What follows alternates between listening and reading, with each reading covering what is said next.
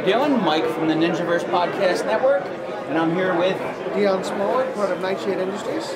Nightshade Industries. What a cool name for a company. And you guys, steampunk stuff. Steampunk, mad science, basically turn of the century, Victorian. That's the time where, you know, science fiction of the day is steam powered, gear powered, but it was also the rise of the mad scientist. So you had your static electric, your Tesla coils, which I sold earlier today. You have our mad scientist stemware, you know. Because what mad scientist is going to be seen drinking out of normal drinking vessels? They're going to go for something that they're comfortable with, labware. Is that a wine decanter? Yes, it is. A corrugated cylinder wine decanter. It's a mad scientist wine set. We also do a mad scientist hockey set, which we currently don't have with us. But you know, we have fun with our stuff. And you are the main creator of a lot of it? All the leather work my wife does. Okay. I do the gadgets like the steampunk sonic screwdriver. Very nice. Steampunk swagger stick.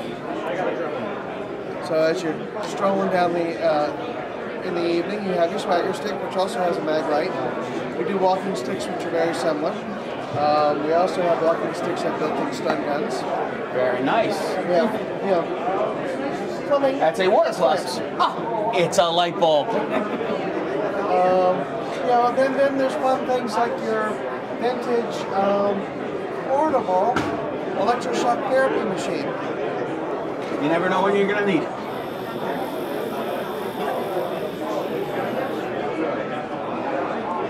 So, you know, it's a little bit of everything. You know, you've got your hourglass for the smell. You need to be able to keep track of your experiments. In a cool, creepy Ozzy Osbourne music video way. Exactly. You know, you always have to have your hot sauce available. Very important. Having a party, or need to carry potions with you, you know, you're set. Very nice. Leather handcuffs? Oh yeah.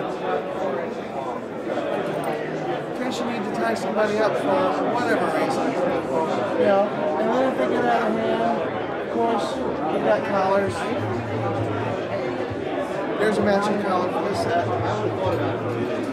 For the discriminating. Hey, bondage aficionado. Whatever people wish to do with their products, that is up to them. Buyer be...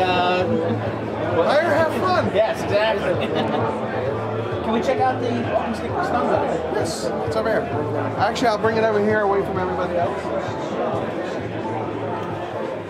So, we do standard walking sticks similar to this, which have, which is up top, has a signal light. The one up top has a mag light, just like this swagger stick. It's only longer. This one also has a built-in flashlight, so you can light your way at night. This one's different. When it goes to red, it's armed, and when it's armed,